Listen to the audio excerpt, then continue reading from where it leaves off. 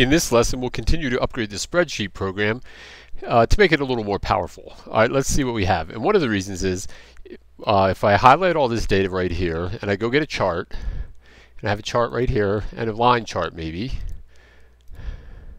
like this, well, we actually can plot the sine wave. So it's all the values of the sine function, 0, 0.707, 1, 0.7070, and then it goes negative and returns. But typically it's a little more continuous and smooth, and we have these sharp breaks like this that we really don't want, and that's only because we're not taking enough information. Our data range is pretty small, you know. So let's get rid of this guy first. Let's see if I can cut him out of there. All right, so that's because we're only using an interval of pi over 4. And so let's use an interval like pi over 8, which means we're going to divide the circle into 16 different segments. So instead, there's a better way to do it for starters, and we're going to do it like this. We'll start by saying A5 times 2. So what I've done is I've created the value of 2 pi.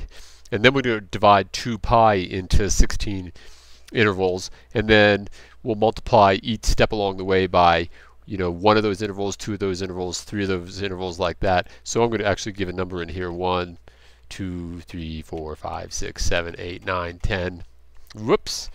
10, 11, 12, 13, 14, 15. This is going to make sense in just a second. You'll understand.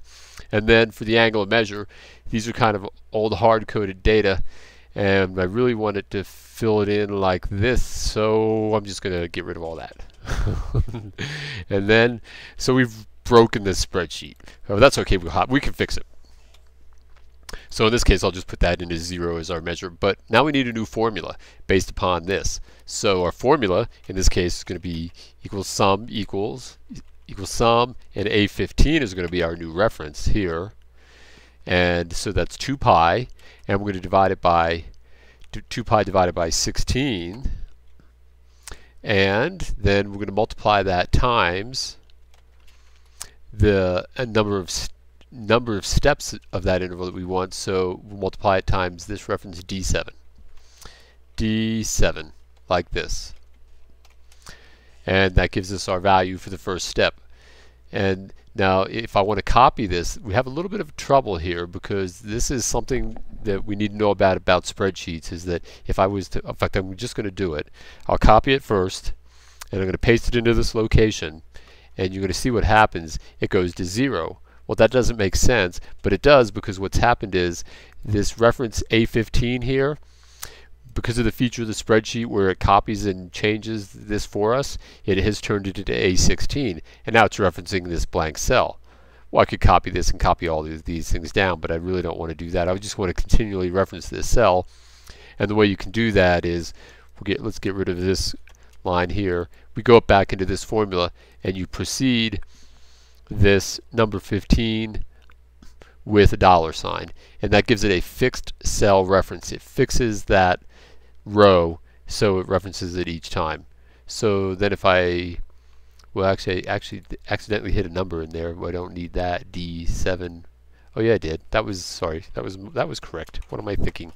Okay, so D7. So now we have our fixed reference. So now let's copy that and paste this, and so now it multiplies it times D8. We don't fix this reference because I wanted to multiply it times that each time. And let's just continue copying. Let's see what happens.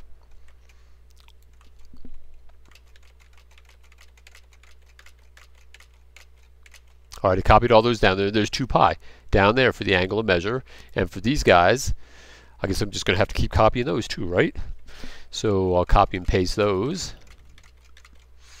And I'll copy and paste those. Whoops, what'd I do?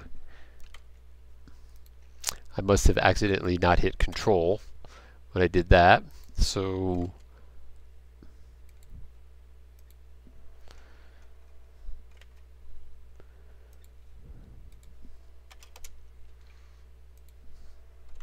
all right, I think we're back on track. And then these guys here, I'm going to need to copy and paste them as well. And voila, it looks correct. Well, we're going to find out right now. Let's highlight this data here and go get a chart.